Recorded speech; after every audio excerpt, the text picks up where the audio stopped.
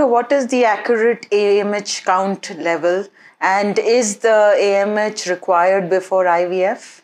Okay, by AMH we mean anti-Mullerian hormone. So this is a hormone which tells us what is the ovarian reserve of a woman. That means how many eggs are there in a woman's ovary. That is the place where the eggs are produced.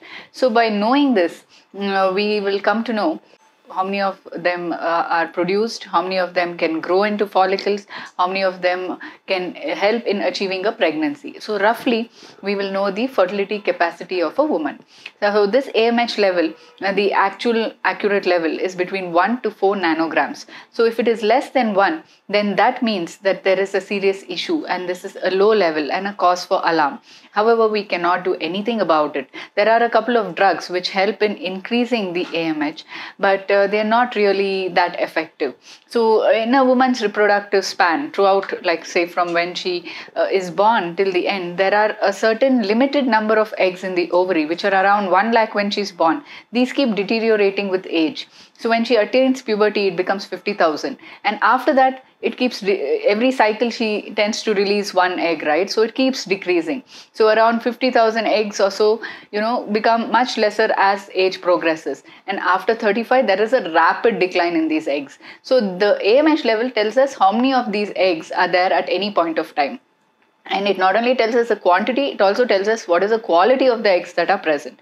So that is why this is very important before IVF. So when we do that, we roughly come to know what are the success rate of the IVF treatment. So we know that this is the AMH level. So these are the possible number of eggs that we may get, and thereby the possible number of embryos, and whether these embryos are going to be successfully implanted and result in a pregnancy or not.